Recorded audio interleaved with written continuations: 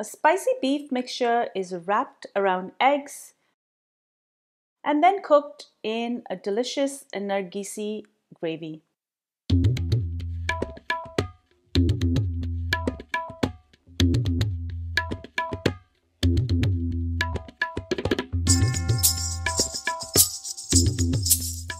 Hi everyone, welcome back to Cravings Food Adventures. I'm Karen. Today I'm going to be making a Nargisi Kofta. Now Nargisi Kofta is the Indian or Pakistani version of a Scotch egg. It's very similar. Egg is encased in a beautiful kofta mince and it's cooked together in a gravy. Before I go any further with this recipe, do make sure you subscribe to my channel and make sure to ring that bell so you're notified every time I upload a new video. Now let's get cooking. I have 500 grams of lean ground meat here. You can use beef, lamb or mutton. Add salt to taste. I'm also going to add a half teaspoon of pepper, 1 teaspoon of ginger and garlic paste, a half tablespoon of chopped green chili, a 1/4 cup of finely minced onion, a half teaspoon of cumin powder, a half teaspoon of turmeric, a half teaspoon of chili powder, and a half teaspoon of Garam Masala. I'm now going to add half a beaten egg. Add 2 tablespoons of chopped coriander, and now I'm going to mix this together really well.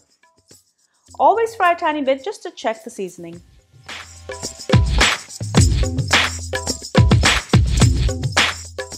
I'm going to divide the meat mixture into 4 parts. I have 4 boiled eggs here.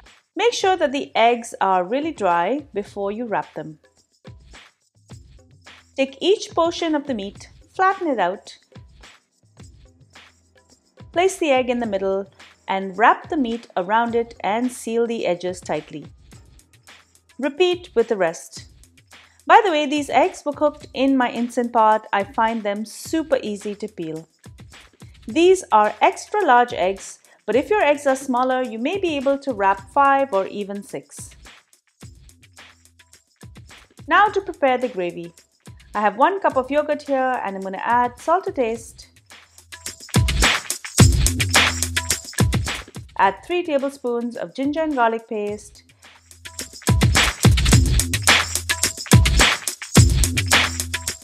Add a 1/4 teaspoon of turmeric powder.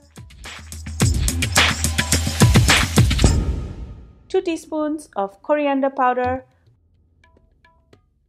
1 teaspoon of cumin powder. 1 teaspoon of red chili powder. And 1 teaspoon of Garam Masala. I'm also going to add half a cup of fried onions. I've fried these onions before and I've chopped them fine. Mix this well together.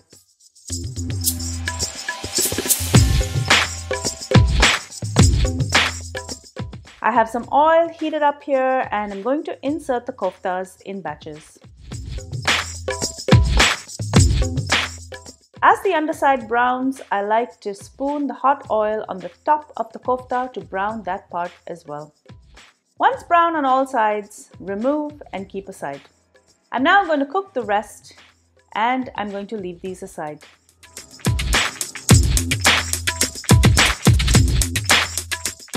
It's now time to work on the gravy.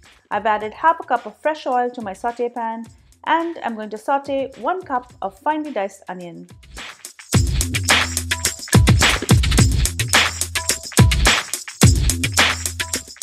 I'm going to follow this with a tablespoon of sliced green chili, and now I'm going to add all of the mixed yogurt. Allow this to cook for about 5 to 7 minutes.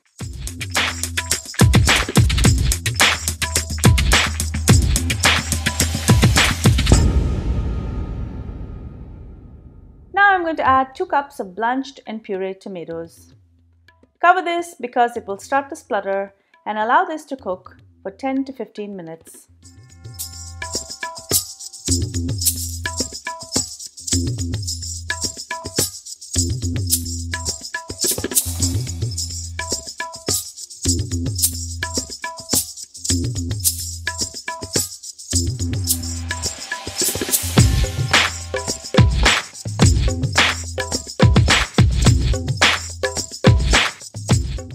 At the end, I'm going to add 1 teaspoon of red chili powder and 1 tablespoon of cashew or almond paste.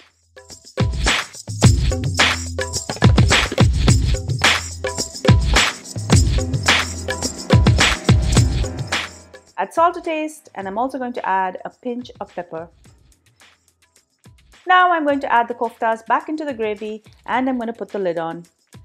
Cook this for about 3 minutes, turn it over and cook for another 3 minutes. Garnish with mint, coriander and fried onions, and this is ready to serve.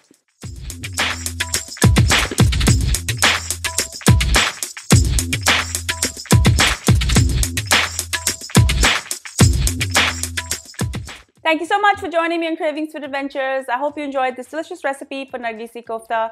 It's a great recipe to make when you're having a celebration. It has egg and meat and a delicious gravy, and it's perfect sopped up with some roti. Make sure you subscribe to my channel, guys, and if you love my videos, do share them with your family and friends.